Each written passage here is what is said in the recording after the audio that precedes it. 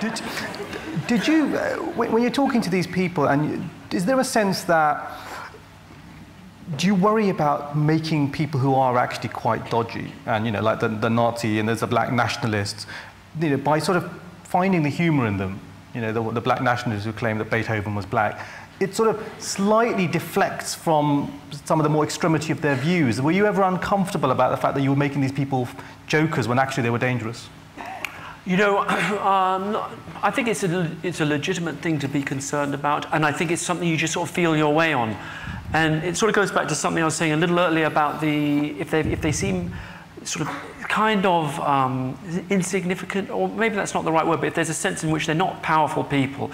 If you've got an interview with Tony Blair or Barack Obama, or someone who really wields clout, or not even at that level, but lower down, then you have a responsibility to hold their feet to the fire about, you know, to be Jeremy Paxman or whoever else. But if it's someone who's actually, on the face of it, quite risible, you know, the neo-Nazi I talked to in Aryan Nations was talking about, he was a big fan of Are You Being Served? And so I thought that was, just that on the face of it was quite amusing and strange, you know, because I'd been a fan of that as well, but I just didn't see why he was saying that to me, you know. I thought, well, aren't you supposed to be talking about being a neo-Nazi? And then I thought, you know, actually, isn't the main character on Are You Being Served, Mr. Humphreys, this flamboyantly camp character who says, I'm free. And I said, well, what do you think about Mr. Humphreys? And he said, well, chuck that part. I think he's disgusting. And then it became this strange sort of reflexive form. He said it that camp as well. Yeah, he said it in a slightly camp way. I said, well, you like the show, but you say you don't like Mr. Humphreys. He goes, they stick that in to pander to the Jews, or something like that. And then I thought, you know, that in a way, I think you know, you don't have to go Paxman on a character like that. He's sort of shown himself up, hasn't he? You've revisited, or you know, the extreme far right. You've done more than once in terms of tackling them. What's the interest? Okay, yeah, that is an interesting one. I think really, okay, I think there's maybe like a little right-wing, far right-wing guy inside us all, maybe. You know, as scary as that is to admit. I mean, I think of myself as being quite liberal. You know, when I meet these right-wing characters, you know, it's very hard to make a film about liberal people. Even left-wing extremists are quite hard to make films. You know, we went round and round about animal rights or environmental activists. They're quite boring when it comes down to it. You know, I've sort of thought over, we've done Nazis, we've done like right-wing patriots and survivalists, you know, I've done end of the world, like religious right-wing, all this kind of thing. We've got to do some like communists or something.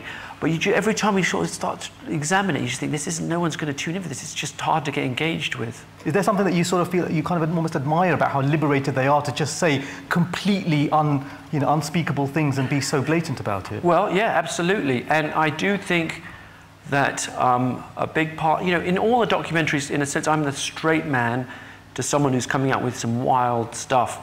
And if the wild stuff is sort of the taboo or the forbidden, then all the better. And I actually think, you know, it's a dangerous line to walk, and we always have to be aware that, while giving the sort of, the mic, as it were, to extremists, that, you know, it is sort of exciting and funny, and then you have to sort of make sure that it doesn't go too far in that direction, and that's why I'm always aware when I go out there that I have to sort of challenge those people, and that we also, when we shape the documentary, it feels like a balanced piece.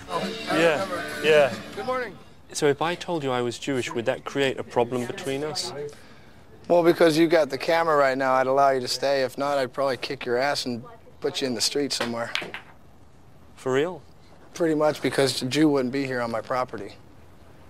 Are you Jewish? Do you mind if I don't answer that? You with the camera. Are you? Is it my turn? That was so funny. That's not, I'm not saying yes or no. So you're on the fence. Right? You're on the fence. I tell you what, I don't want, I'm not a racist, and I actually think it's wrong to be a racist.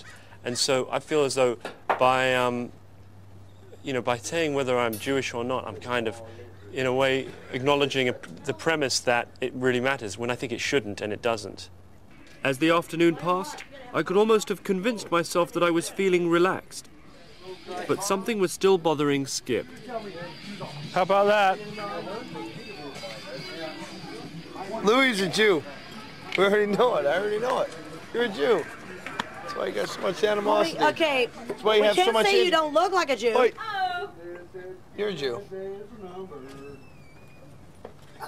You're part Jewish. And don't not say I'm not because you think somebody's going to beat you up, because it's not like that with us. Sometimes people assume I'm Jewish. So going into the film, we decided that I was not going to say whether I was Jewish or not.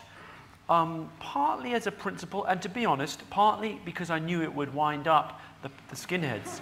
That if they thought I was Jewish, that they would, there was likely to be a tension there. And at the minute I said I'm not Jewish, the tension would go, and some of the sort of drama would go out of the film.